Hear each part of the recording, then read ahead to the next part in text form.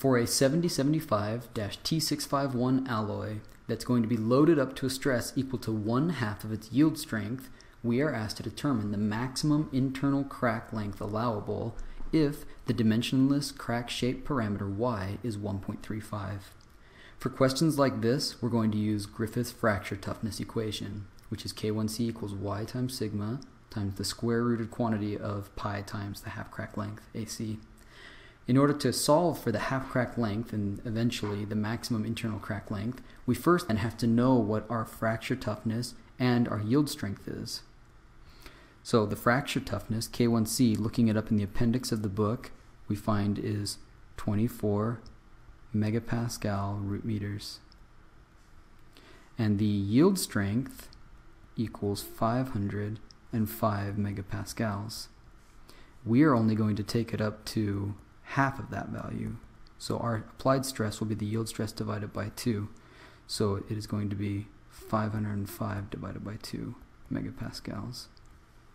Let's go ahead and rearrange our Griffith fracture toughness equation to solve for the half crack length, AC. Having done so, we can now substitute in values.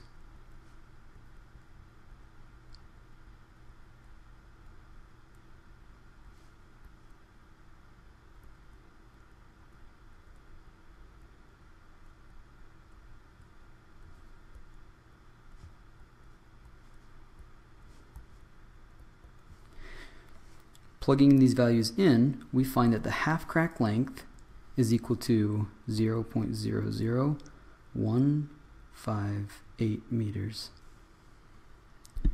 Or in other words, our half crack length is equal to 1.58 millimeters. However, we're told in this question that this is an internal flaw, and we know that if an internal flaw has a total length, say x, that x is in fact equal to 2 times the half crack length. Therefore, our total length is going to be this number multiplied by 2, which is 3.16 millimeters.